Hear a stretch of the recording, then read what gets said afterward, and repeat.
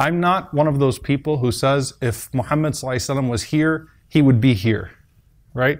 That's really, really dangerous to do. And I'll caution you, even if you're really passionate about something, to make such a definitive statement and to say if the Prophet ﷺ was here, he would be doing this.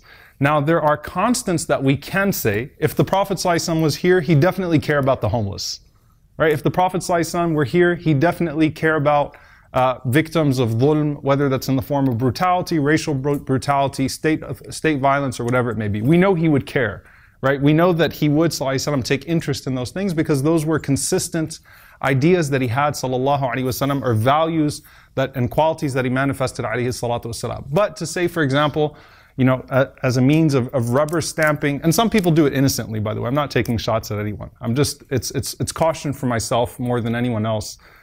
You know, because we feel very passionate about something and very certain that the Prophet ﷺ would, or his sunnah speaks to this particular action, like if the Prophet ﷺ were here, he would do this, right? So we can't go that far in terms of being definitive, but we do know, وَمَا أَرْسَلْنَاكَ إِلَّا رَحْمَةً لِلْعَالَمِينَ. We have not sent you, O Muhammad ﷺ, except as a mercy to the worlds. We do know that the Prophet ﷺ said, إِبْغُونِي فِي الضُّعَفَاء, find me amongst the downtrodden.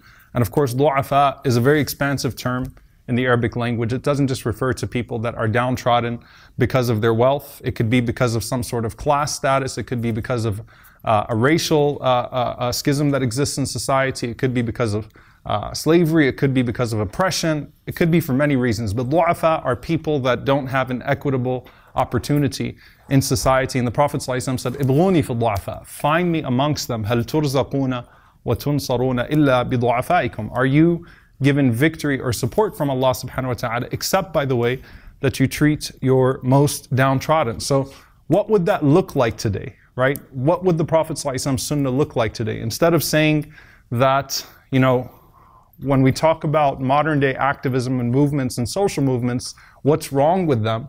Well, what's missing? What's the void, right? That we have a unique responsibility to fill using the comprehensive sunnah of the Prophet ﷺ.